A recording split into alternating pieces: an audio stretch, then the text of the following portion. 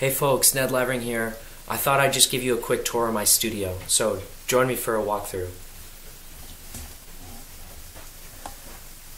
This is the main part of the studio. This is where I work and produce my stuff. So there's some stuff that I'm working on right now.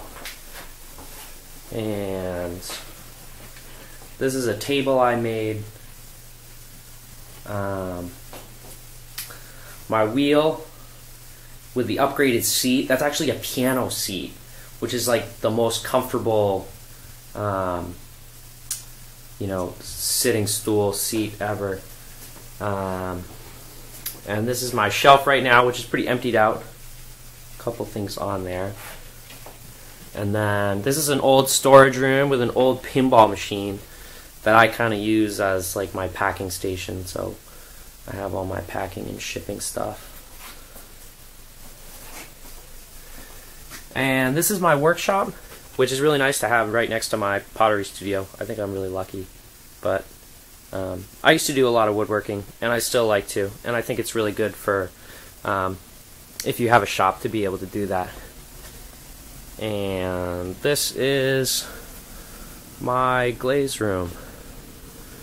So this is the shelf with some finished wares on top and bisque stuff on the bottom.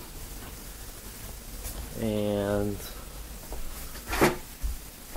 my clay supply,